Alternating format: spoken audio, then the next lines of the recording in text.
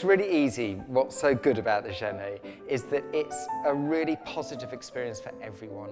Every candidate comes away better than they were when they got here. And I think that's fantastic. They work with their own teachers on the 19th century and 20th century variations, and then we coach them during the 5 days before the semi-finals when they're here in London. They can work on technique. Yes, technique's very important, of course it is, it underpins everything. But music and performance is there as well. It's all interrelated. What I try to bring out in them is their own interpretation. Try and encourage them to really respond to the music, to really let their bodies sing the music.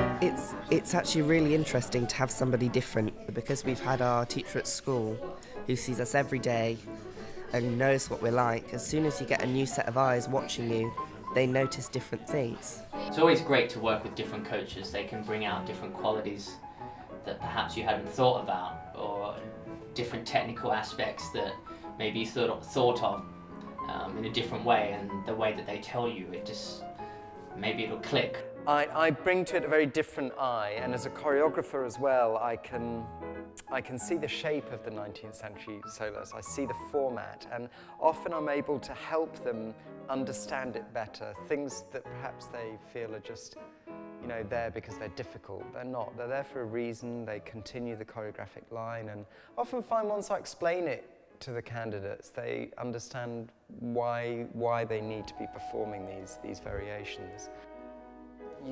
You have nice phrasing, so make sure it phrases somewhere. The last one higher. The only thing I would say, now that you've really cleaned up that coup de pied coming round, attitude, plié before pas de chat.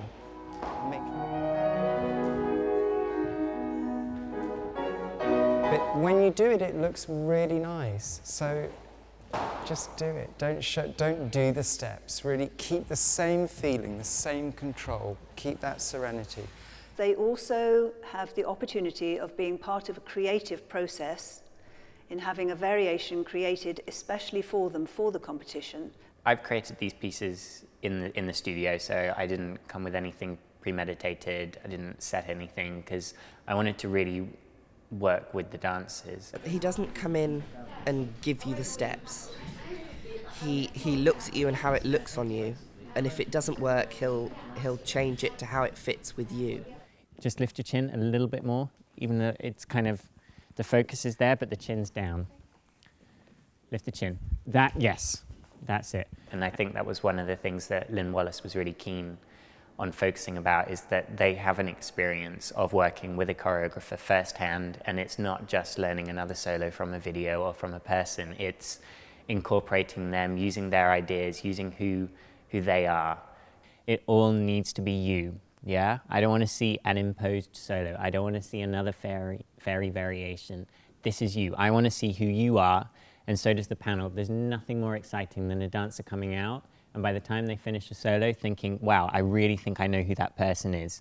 It just needs to have life. You need to connect with the people out here. They're going to see this solo 60 times, yeah? I'm about to start a marathon of watching this solo 60 times. So ours is quite a lyrical piece. It's to a John Field nocturne, so it's a really beautiful kind of legato piece. So it's really smooth, and he's gotten us really using different parts of the body, especially from use of the back and the arms. He told us ourselves that we can give it our own interpretation and highlight the parts that we're good at. So there are all sorts of different movements he's put in, and if you like sharp movements or ones where you lift your legs or turning ones, you have to show the audience that. Right, Jodie's really good at getting her legs high, so no. So even these up to the back just needs to have a little slink to it. That's it, yes. All of it, just work the pelvis a bit more. Everything, yes. So just think about tilting, so everything tilts back and forward and back and forward, yeah? Yes, yes, makes so much difference. Yeah, because as soon as you start using this, the whole body works because everything just ricochets after it. Yeah? Good. No tension in the neck. Relax, relax. This year's candidates are really good. There's a really high standard. So it's going to be an exciting semi-final. Today is the second day of the semi-finals, and today we're doing a variation from the 19th century and also the Liam Scarlett variation we've been working on all week. I think everyone's just trying to find their zone at the moment, like get where they want to be mentally and physically with the warming up and stuff, and I'm feeling okay, just focusing in on what I have to do. I always try and visualise the solo once in my head to see it, how exactly I want to do it, and then I try and repeat that physically when I'm on stage.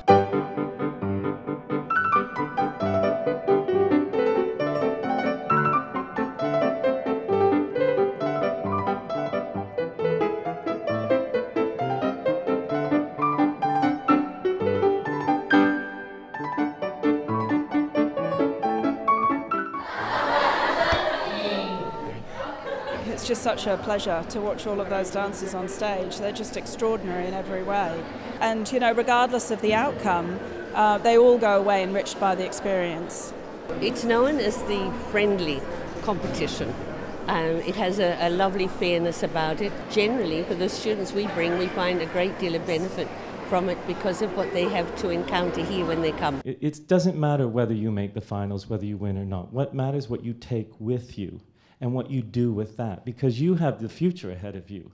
You're not finished today. You're starting today. It's been really fun just to have the week of training and to get to perform on the stage. So. I think everybody's just really excited for the finalists and relieved it's over, and everyone's really tired too. We have rehearsals tomorrow and then come back on Sunday for the final. So. We look forward to seeing you all at the final of the Genée International Ballet Competition on Sunday at Sadler's Wells Theatre.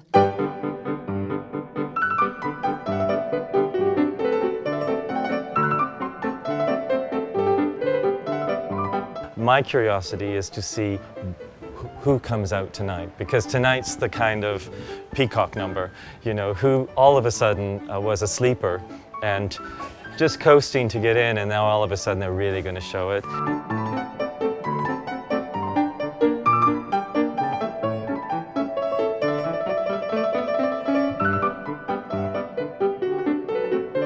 There are two different judges tonight. This evening we have Dame Monica Mason and Dame Antoinette Sibley. Monica Mason is the current director of the Royal Ballet. And then, of course, Dame Antoinette Sibley was one of the iconic dancers of the Royal Ballet.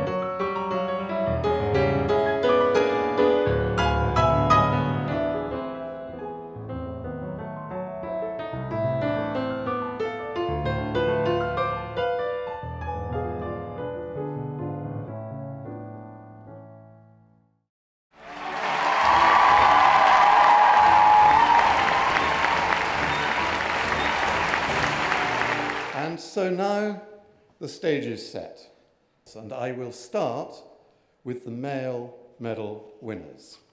Lachlan Monaghan, Orazio Di Bella,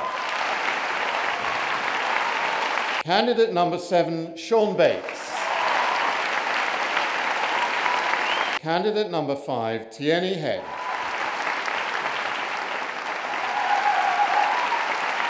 candidate number 12, Francesca Hayward,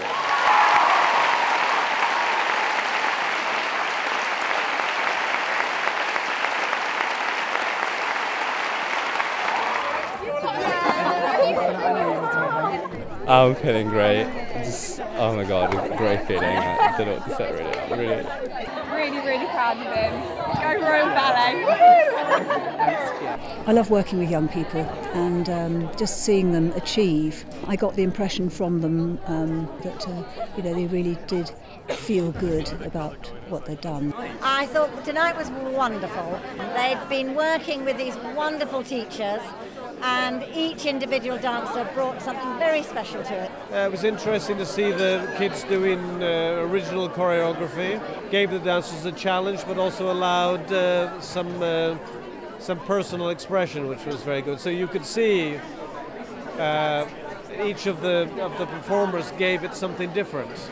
And I'm very supportive of what they do, trying to find and trying to keep standards of dancers around the world to a level where they can find jobs in really good companies. And I spoke to some of the candidates immediately afterwards and asked them how it went, and they all said they want to do it again. Sadists, why? But it's great that they've enjoyed it that much, that's great.